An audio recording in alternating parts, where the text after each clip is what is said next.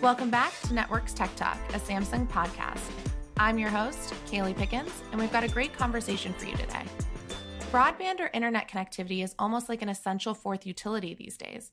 Especially given the past year, internet access is more critical than ever.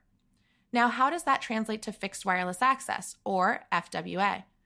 FWA is a scalable alternative for wired broadband, and it's an option that we expect to see accelerate when combined with 5G. Today, we will talk about FWA, where it will be used, and how it will help operators and consumers. With me today is Vinay Mahendra, Director of Engineering for the Networks business at Samsung Electronics America, and he is here to help us understand why the FWA market is growing in popularity. Welcome, Vinay. Hey, thanks for having me, Kaylee. So, the challenge to deliver high-speed broadband access to everyone has remained unsolved for several years. How does FWA help individuals and businesses get affordable access?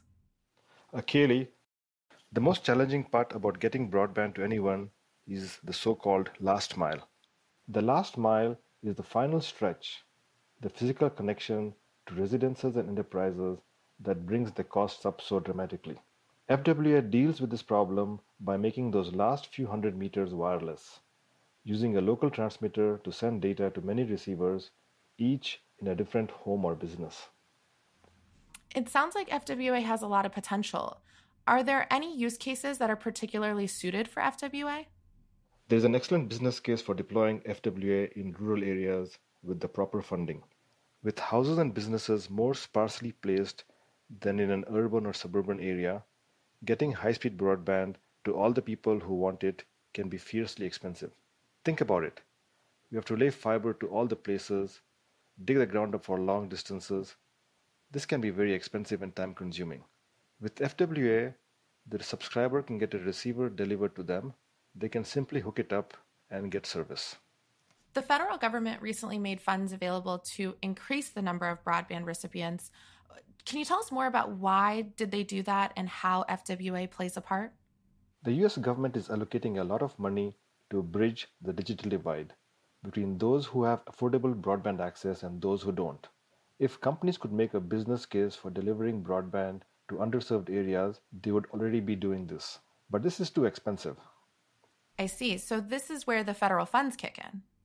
Yes, the federal government has stepped in with several programs to help the financial picture.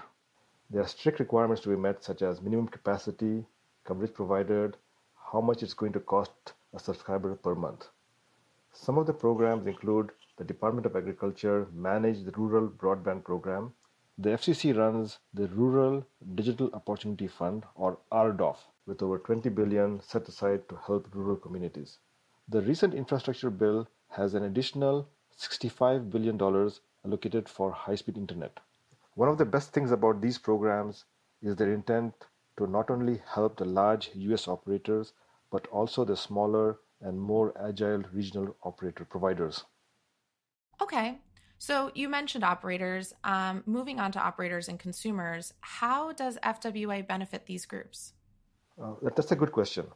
For operators, it's an expanded customer base, and for some, those smaller regional companies I mentioned, it will have a significant impact on their bottom line. For subscribers, it will be the first time many of them have had any broadband access at an affordable price. Broadband access is increasingly being seen as a right, a necessary way to participate in today's digital world, and fixed wireless will allow these subscribers to receive an education, shop, be entertained, stay in touch with loved ones, and all the other ways people interact with each other online. That's really interesting. Now, on to the technical stuff. What frequency bands are being used for FWA? Fixed wireless can run on any band, but the two predominant ones in the US are millimeter wave and CBRS at 3.5 gigahertz. Millimeter wave signals are normally situated anywhere between 26 gigahertz and 100 gigahertz. In the US, we use either 28 gigahertz or 39 gigahertz. These can carry a great deal of data, but only for short distances. On the other hand, the CBRS band is in the telecom sweet spot. It is able to carry a lot of data and carry it a long distance. We will see both of these bands being used in the coming years. You mentioned fiber a moment ago. Can you tell me, how does FWA compare to fiber to the home? Fiber is fast, but FWA will have sufficient speeds to please most people and be more affordable. It is not just the initial deployment of fiber to the home that is more expensive than FWA. It's also the ongoing maintenance. It's costly to send a crew to fix and find faults in buried cable, and who wants someone tearing up their yard in case of issues? FWA is less intrusive, and it is less expensive to send a subscriber a new receiver. It sounds like FWA provides several benefits over fiber. Can you tell us more about how Samsung is involved in FWA? Callie, Samsung has been working on FWA for a long time. We have been looking at it as far back as 2016. We wrote a white paper on what the future would look like. In 2018, we unveiled the first end-to-end 5G fixed wireless access commercial solution. The following year, we had fixed wireless access trials in Milan, Italy, and also a trial in Romania. In 2020, Samsung was a founding member of the GSA 4G 5G Fixed Wireless Access Forum. This forum was put together to provide fixed wireless technology, products and services, and encourage global adoption. Last year, Samsung and Qualcomm worked together to break the speed records, reaching 8.08 gigabits per second for downloads and 711 megabits per second for uploads using the millimeter wave spectrum. These speeds are in line with what you might get with fiber. Vinay, thank you. This is all very exciting. It sounds like Samsung has a long history and is a pioneer in FWA. It's been a pleasure to hear from you. It sounds like FWA is a fascinating technology that'll really impact people's lives. We're all anxious to see it develop. Thanks for having me, Callie. And to our audience, thank you for participating in today's podcast. We look forward to seeing you next time on Networks Tech Talk.